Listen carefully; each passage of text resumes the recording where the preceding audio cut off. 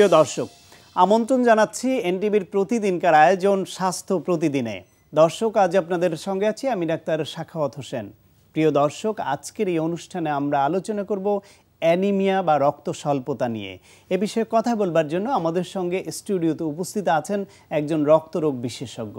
চলুন দর্শক, অনুষ্ঠানের শুরুতেই আমরা পরিচিত হয়ে নেই আমাদের আজকের অতিথির সঙ্গে। ডাক্তার মুনিম আহমেদ 1975 সালের নভেম্বর মাসে ঢাকা জেলায় জন্মগ্রহণ করেন। তিনি 2000 সালে জহিরুল ইসলাম মেডিকেল কলেজ ও হাসপাতাল থেকে MBBS ডিগ্রি অর্জন করেন। এরপর তিনি চিকিৎসা বিজ্ঞানে রক্তরোগ বিষয়ে উচ্চতর FCPS ডিগ্রি লাভ করেন। বর্তমানে তিনি বঙ্গবন্ধু শেখ মুজিব মেডিকেল বিশ্ববিদ্যালয়ের হেমাটোলজি বিভাগের রক্তরোগ বিশেষজ্ঞ হিসেবে কর্মরত। আপনাকে আমন্ত্রণ জানাচ্ছি আমাদের অনুষ্ঠানে। ধন্যবাদ। এই যে রক্ত স্বল্পতা বা অ্যানিমিয়া, যদিও কমনলি এটাকে একসময় রক্ত শূন্যতা বলা হতো, যেটা আসলে প্র্যাকটিক্যালি সম্ভব না, বা এটা রক্ত শূন্যতা নয়, রক্ত স্বল্পতা। রক্ত স্বল্পতা বলতে আমরা কি বুঝি? একজন মানুষের শরীরে আসলে কতটুকু পরিমাণে গুণগত এবং পরিমাণগত কেমন কতটুকু রক্ত থাকা দরকার, এবং এটা কোন পর্যায়ে গেলে আমরা এটাকে অ্যানিমিয়া বলবো? সাধারণ আমাদের শরীরে হিমোগ্লোবিনের লেভেলটা পুরুষের ক্ষেত্রে 14 থেকে 16 এবং মহিলাদের ক্ষেত্রে 12 থেকে 16 এই পরিমাণে থাকে।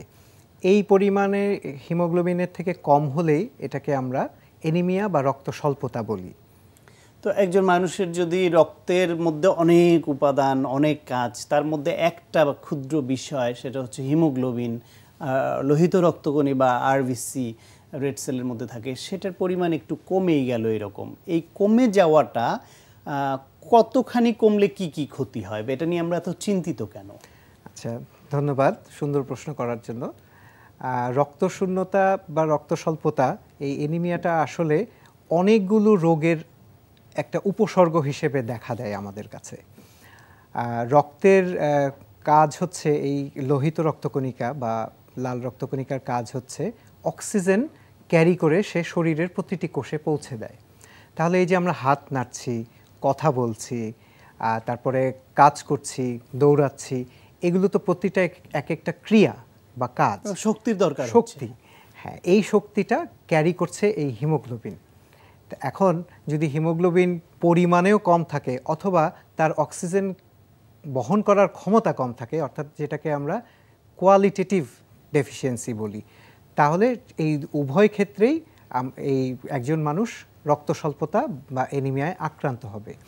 এখন বুঝতেই পারছেন যে যেহেতু কাজের সাথে জড়িত, সেহেতু হিমোগ্লোবিন কম থাকলে কি কি উপসর্গ হতে পারে, যেমন টায়ার্ড লাগবে, দুর্বল লাগবে, কোনো কর্মক্ষেত্রে কোনো স্পৃহা থাকবে না, কাজ করতে ভালো লাগবে না, খেতে ভালো লাগবে না, একটুতে হাঁপিয়ে যাবে, সে হাঁটতে পারবে না। এবং আরও যখন এটা অ্যাডভান্স স্টেজে যায়, আরও বেশি পরিমাণে কমে যাবে, আরও বেশি পরিমাণে যখন কমে যায়, তখন হার্টকে অনেক বেশি কাজ করতে হয়। কারণ হার্ট তো রক্ত পাম্প করে সারা শরীরের সব জায়গায় হিমোগ্লোবিনটা পৌঁছে দিচ্ছে।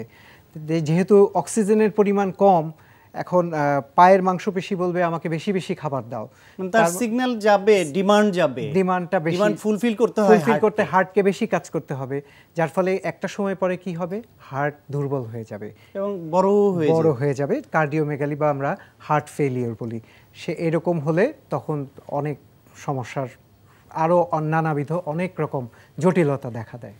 এমনকি খুব বেশি কমে গেলে, যেহেতু এটা অক্সিজেন ক্যারি করে, আমাদের রেসপিরেটরি ডিস্ট্রেস বা শ্বাসকষ্টজনিত সমস্যা হতে পারে। শ্বাসকষ্টজনিত সমস্যা, তারপরে কিডনি ফেলিওর, কারণ কিডনি তো প্রতিনিয়ত আমাদের রক্তকে পরিশোধন করছে, তো তার নিজের যদি শক্তি না থাকে, নিজের যদি চলার খাবার না থাকে, তাহলে সে আস্তে আস্তে কিডনি ফেলিওরের দিকে চলে যায়। এমনকি আমাদের শরীরে কোনো ক্ষত হলে কিংবা কোনো অপারেশন হোক, ইনফেকশন হোক, সেটা যখন ক্ষত সেরে ওঠার প্রশ্ন জড়িত, সেইখানে তো এই যে নিউট্রিশন বা এই যে অক্সিজেন, এটা দরকার হয়। অ্যানিমিয়া হলে সেটাও তো হবে না, যে কারণে আমরা অপারেশন করতে গেলেও বলি যে রক্ত স্বল্পতা হলে সেটা কারেকশন করতে হবে। অবশ্যই অবশ্যই রক্ত স্বল্পতা ডিলেড হিলিং বলি আমরা, উন্ড হিলিং, এটার অন্যতম একটা প্রধান কারণ। তো একজন মানুষের এই যে হিমোগ্লোবিনের পরিমাণ কমে যাওয়া বা অ্যানিমিয়া রক্ত স্বল্পতা যেটা বলি সেটা হয় কেন এবং শিশু নারী পুরুষ নির্বিশেষে কাদের বেলায় বেশি দেখতে পান? ধন্যবাদ। রক্ত স্বল্পতাটা আসলে অনেকগুলো কারণের উপর নির্ভর করে। এক, রক্ত তৈরি হওয়ার যে উপাদানগুলো প্রয়োজন সেগুলোর যদি কোনো কারণে ঘাটতি ঘটে সেক্ষেত্রে তার রক্তশূন্যতা হবে। দুই, উপাদান ঠিক আছে, ঘাটতি নেই, কিন্তু তার হয়তো কোনো একটা মেজর ট্রমা, ব্লিডিং হয়ে গেল, শরীর থেকে রক্ত বের হয়ে গেল অনেক পরিমাণে, যেটা উৎপাদন করে পূরণ করতে সময়ের প্রয়োজন, তখন তার অ্যানিমিয়া হবে।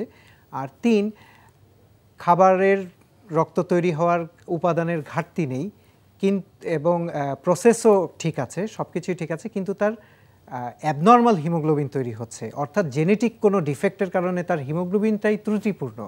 সেক্ষেত্রে সেই হিমোগ্লোবিনটা শরীরের মধ্যে দ্রুত ভেঙে যায়। আমরা জানি যে আমাদের লাল লোহিত রক্তকণিকা 120 দিন বাঁচে। কোনো কারণে এই 120 দিনের পরিবর্তে যদি এটা 30 দিন 40 দিনে নেমে আসে সেক্ষেত্রে কিন্তু টার্নওভারটা অনেক দ্রুত হয়। এই দ্রুত টার্নওভারটা একটা নির্দিষ্ট সময়ের পর শরীর আর কোপ আপ করতে পারে না, যার ফলে রক্তশূন্যতা দেখা দেয়। কোনো রোগের কারণে কি রক্তশূন্যতা বা অ্যানিমিয়া হতে পারে? আর বিশেষ করে শিশুদের বেলায় কোনো কৃমির সঙ্গে কোনো সম্পর্ক আছে কিনা? শিশুদের ক্ষেত্রে যেটা বেশি হয় সেটা হচ্ছে উপাদান ঘাটতিজনিত সমস্যা। যেমন শিশুদের খাবারের মধ্যে আমরা জানি আয়রনের প্রয়োজন রক্ত তৈরিতে, ভিটামিন B12-এর খুব প্রয়োজন, ফলিক অ্যাসিডের প্রয়োজন। এগুলো যদি ঘাটতিগত ত্রুটি দেখা দেয় সেক্ষেত্রে শিশুদের এই ডেফিসিয়েন্সি অ্যানিমিয়াটাই শিশুদের ক্ষেত্রে খুব বেশি হয়। আর আপনি যেটা বললেন যে কৃমি, এই কৃমিটা কি করে, সে রক্ত খেয়ে ফেলতে থাকে, শরীরের পরিপাকতন্ত্রের ভেতরে সে রক্ত ধীরে ধীরে খেতে থাকে।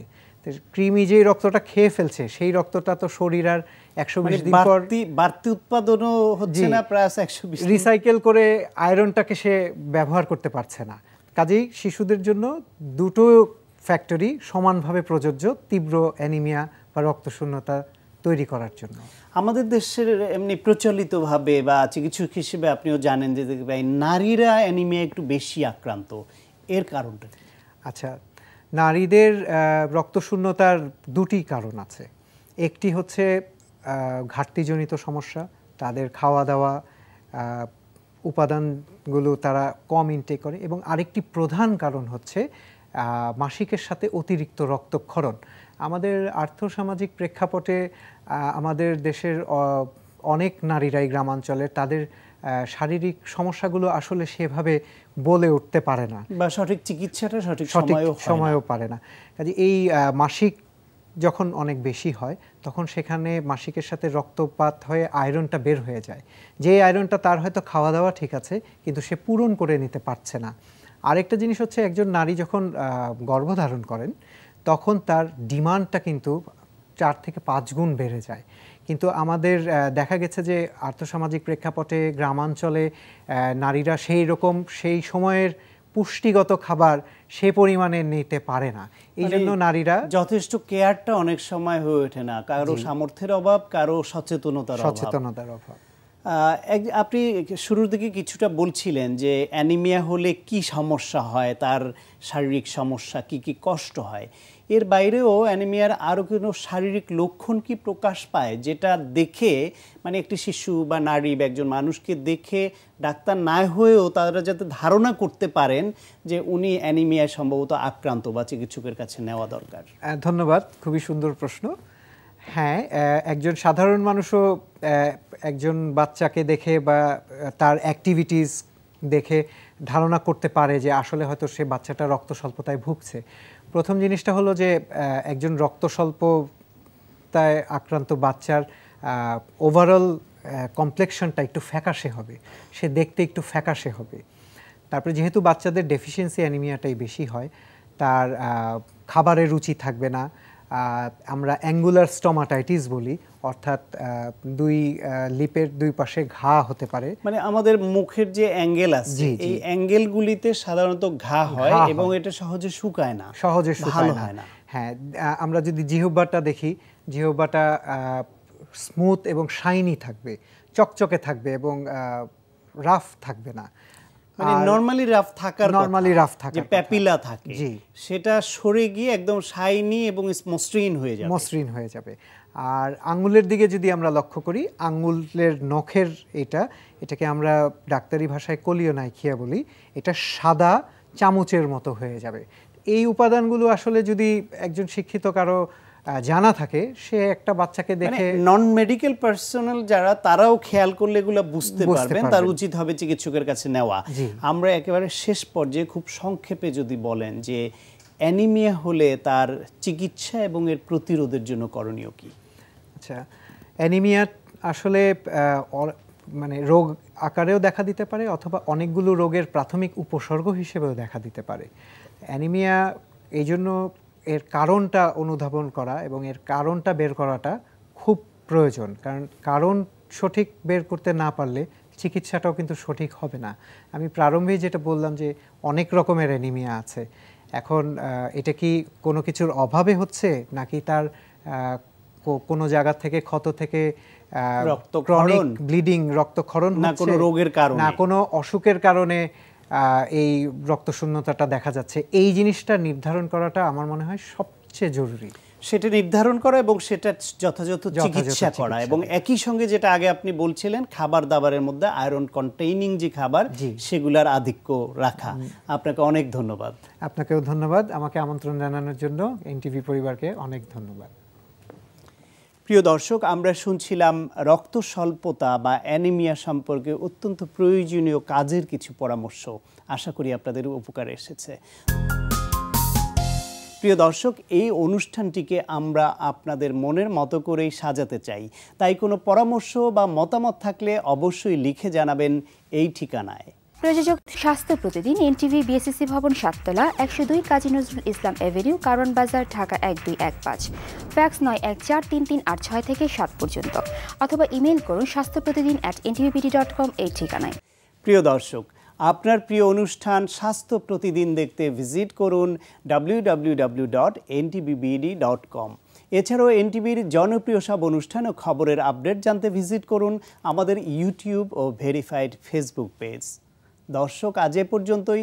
সবাই ভালো থাকুন, সুস্থ থাকুন এবং অবশ্যই নিরাপদে থাকুন। দেখা হবে আগামীকাল ঠিক একই সময়ে নতুন কোনো অতিথি নিয়ে আপনার প্রিয় এনটিভির পর্দায়।